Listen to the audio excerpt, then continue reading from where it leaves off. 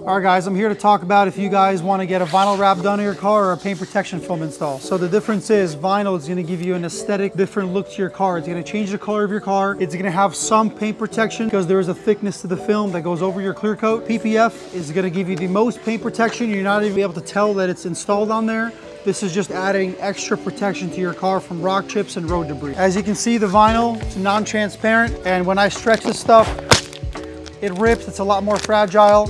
It folds a lot more, comes apart. Now we're gonna look at the PPF or paint protection film. This is the 10 mil XPEL film. This stuff is a lot more durable than vinyl. You can take this, you can stretch it. This is the stuff you want on your car if you care about its paint, if you like the paint color, and you don't want any rock chips in the paint. I can't rip this.